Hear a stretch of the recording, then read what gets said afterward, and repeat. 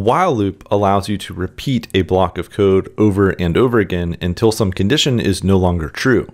It's the first looping control statement we'll look at, and we'll learn a few others as well. The syntax for a while loop looks a lot like an if-then statement, but rather than if, we use the keyword while, followed by some parentheses, and inside of those parentheses we need a Boolean expression that's a test, a condition that if this condition is true, then we will enter what's called the repeat block. And statements inside the braces will run when that condition is true. If that condition is false, just like an if-then statement, we'll jump over the repeat block and continue on in our code. What differentiates a while loop from an if-then statement is that when we reach the closing curly brace of a while loop, we are not going to continue on in our code like you would if you were working in an if-then statement. Instead, what's going to happen is we're going to go back up and test this condition one more time. So as soon as this closing curly brace is reached, we go back up to the test expression and ask, is this true? If so, we enter the repeat block again. When we reach this closing curly brace, we go back up to the top. We ask once again, is this statement still true? If it is, we go into the repeat block and we continue until ultimately at some point, this Boolean expression becomes false and we continue on past the repeat block in our code.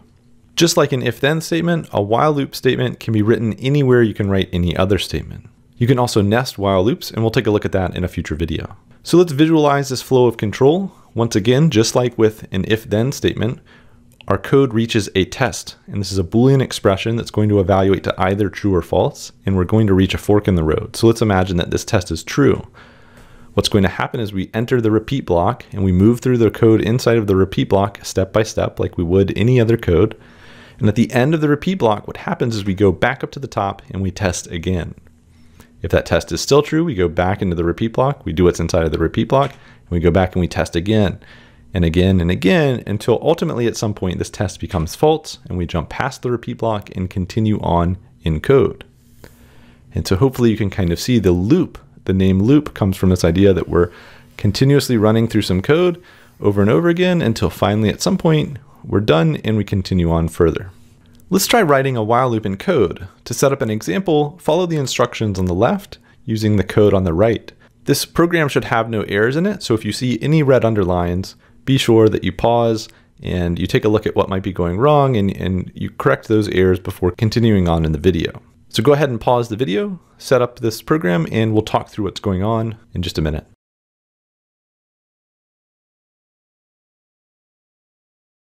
All right, so you should have some code that looks like this. So we have an opportunity to enter some value here. Let's try the value 3. And so when I enter the value 3, what's going to happen is this prompt number will evaluate to a value of 3. And we have an n variable being declared. So I'm going to set up some space in my memory. So we've got an n variable, and n will be assigned an initial value of 3. Then what's going to happen is we declare an I variable, and I is declared to be a number variable whose initial value is 0. When we reach this while loop, we test, is I less than n? So I is 0. Is 0 less than 3? That is true. So we expect that print the loop I is, we concatenate I is currently 0. We expect I is 0 to be printed out. And then we reach this increment statement where we're saying take the current value of I, that's 0, add 1 to it, that's 1, and store it back in I. So I is no longer going to be 0, it's going to be 1. And here's where the interesting thing happens. We pause right here in our program, we go back up to the top, and we test again. But now notice our condition is slightly different. We're asking, is I, which is 1, less than n, which is 3? 1 less than 3? That is true. So we go into the loop, and we're going to print I is 1 this time around. And we're going to increment I to be I plus 1, and it will now be 2. So I'm going to try proceeding with the program real quick, and we'll pick up with the evaluation of how the processor is working through each of these lines in just a second.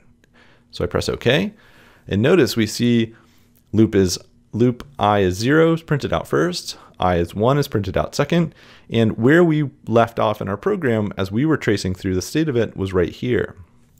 So we reach the end of this while loop, we go back up, and we're testing now I, which is 2, less than n, which is 3. 2 less than 3 is true.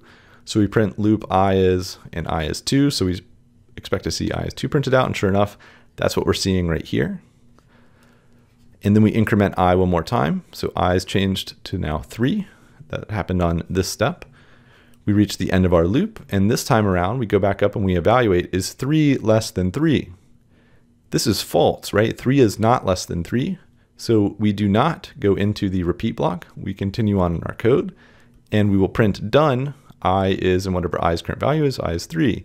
And that's what caused this line to print out. Let's try this again, but let's try entering, say, 1,000 times. And we're not going to trace through this, but notice how quickly your computer was happy to loop 1,000 times. How do we write a loop that runs a specific number of times? Well, we've got a few key ingredients here. First, you declare a counter variable. In this case, we're naming the variable I. This is a convention that's often used in programming. I is an incrementing variable. It's initialized to 0. Then we're going to say the number of times we want to loop, we will loop while I is less than that because we're starting from 0. Then we're going to do something useful inside of the repeat block, and the last step of our repeat block is to increment our I variable by 1.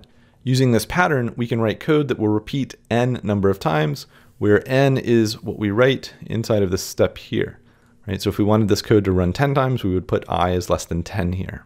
There are a few things worth noting when thinking about a while statement. First, when the test is encountered, if it's initially false, there's no guarantee that you're going to enter the repeat block. So your while loop may not run at all.